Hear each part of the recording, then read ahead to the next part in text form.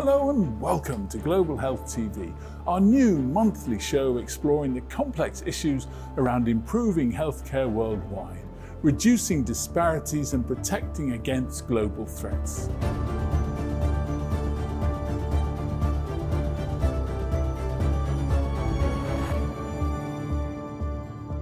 Today, we'll explore how health inequalities affect access to vaccines with Dr. Sergio Aguilar-Gaxiola, founding director of the Center for Reducing Health Disparities at UC Davis Health in California.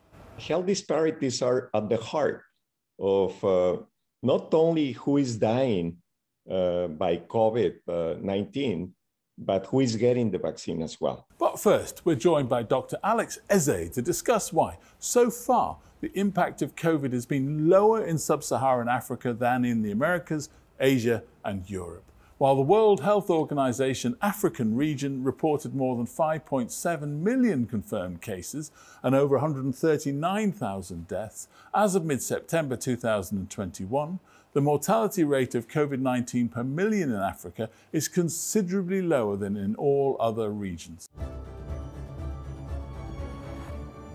Dr. Ezeh, thank you ever so much for joining us today. We really appreciate you taking the time to do so. Thank you, Stephen. Thank you for having me. So I guess my first question is, why has the impact of COVID been lower in Sub-Saharan Africa than in some other parts of the world?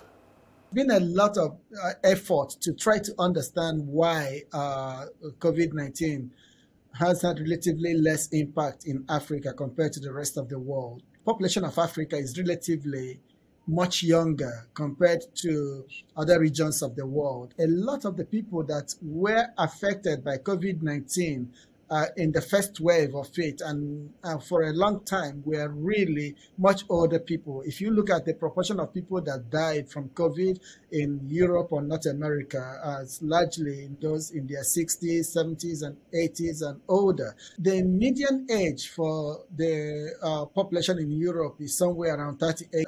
In Africa, it's about 18.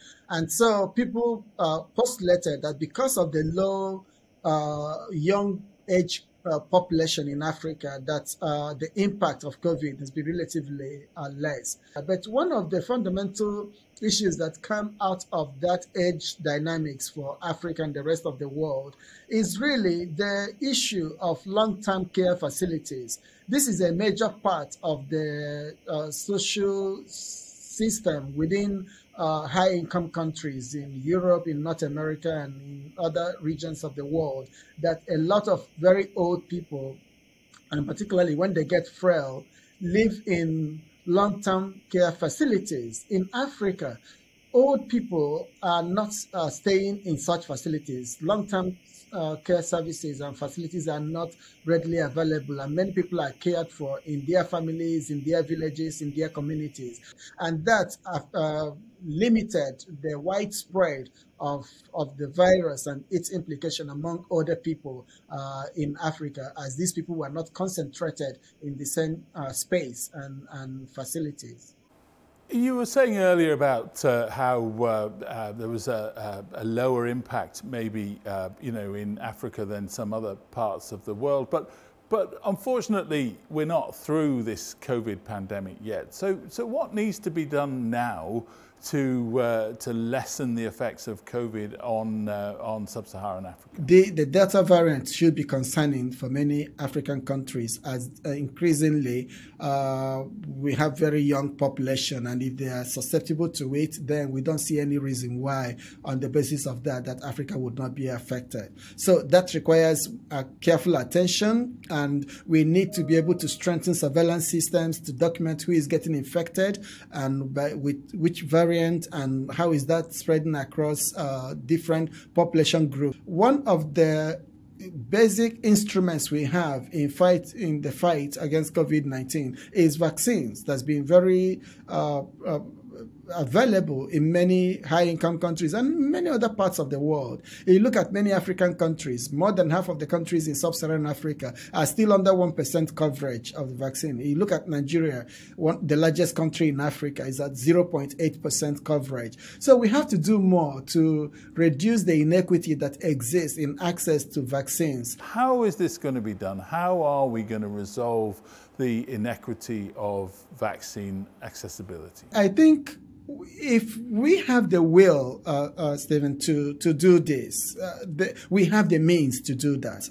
I think if you think about what COVAX has been set up to be able to do to support these operations, and if it can be supported, then definitely we will be able to get these vaccines to countries and reduce the huge impact that's likely to be there when the Delta variant gets to a number of these of the countries on the continent. So my sense is it's having the political will to do that, and recognizing that so far a lot of our responses to COVID-19 has been driven by national policies and each country looking after themselves and their issues. And it is important that you deal and address with local issues. But if this is a global pandemic, it does make sense that we would have a global strategy to dealing with it. And such a global strategy is currently missing simply because everybody is still scrambling to ensure that they are safe. But we cannot be safe if COVID-19 still remains very prevalent, even in one country. With globalization and the opportunities for travel and all of those, it's only a matter of time before we'll begin to see a re-emergence of this and variants that we are not even accustomed to at this point. Alex, thank you very much indeed for talking to us today. It's really fascinating stuff, so thank you very much. Now, on September the 9th, 2021, US President Joe Biden announced new vaccination mandates for 100 million workers as he looks to stop a new wave of COVID-19 across the country. We've made vaccinations free, safe, and convenient. The vaccine has FDA approval. Over 200 million Americans have gotten at least one shot. We've been patient, but our patience is wearing thin, and your refusal has cost all of us. Prior to President Biden's announcement, I spoke to Dr. Sergio Aguilar-Gaxiola, founding director of the Center for Reducing Health Disparities at UC Davis Health, to discuss how inequalities affect access to vaccines in the rural communities he works with. Give us a little bit of an insight, if you would, as to how health disparities affect the ability for vulnerable communities to get vaccinated. Very much. Health disparities are at the heart of not only who is dying by COVID-19, but who is getting the vaccine as well. Vulnerable populations that have been particularly hit with excess mortality are unfortunately not the ones that have been getting the vaccines. So there is this double whammy that is happening to populations such as farm workers, for example, which is a group that we are working with. Throughout the pandemic, they were really, really negatively impacted with excess mortality. And yet they are still, clearly they are not getting vaccinated at the same levels as other groups in the population. So what actually needs to be done then to help these groups? Clearly at this point, we have to go where they are. You know, we really have to make efforts first to identify where those needs are. And we have the means to do that, both in terms of where the clusters are happening still, and also where the vaccination rates are lower, and go and meet with where they are. In the case of farm workers, for example, I can tell you with a high level of precision where the vaccination rates are low. And what we need to do is and we are doing it, by the way, is to micro-target some specific areas and to do it during hours where we know that we can find them, and days as well. For example, Sundays are a good day for them. And there is a proportion who is willing to get vaccinated, but they don't have the time to get vaccinated because getting vaccinated in their minds is that they are, losing a day's wage. And just imagine some populations, vulnerable populations that are living day to day is a difficult choice. Transportation is an issue as well. And also, we continue, for example, to use testing and now integrating with vaccines. And those who are found positive, which is a lower number these days, we are in the process of providing economic support, food, and housing. They live is of critical importance because that allows them to really take care of themselves and their families. And also, the food is to be provided not only to the individuals that we find to be positive, but to the whole family as well.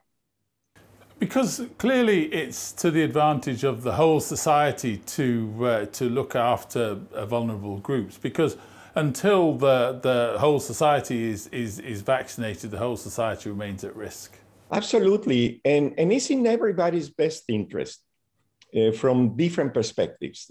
From certainly the public health perspective, it is undeniably of critical importance that we keep all populations safe because COVID-19 doesn't know borders. It is so pervasive that we need to be thinking collectively. The other reason is economic. The most negatively impacted here in the US had been the essential workers, for example, from different sectors like agriculture and food, construction workers, manufacturing workers. And we really need to take care of themselves because they are taking care of us. As simple as that. That's it for Global Health TV for today. Join us again next month for more news and views from the global health community. Until then, goodbye.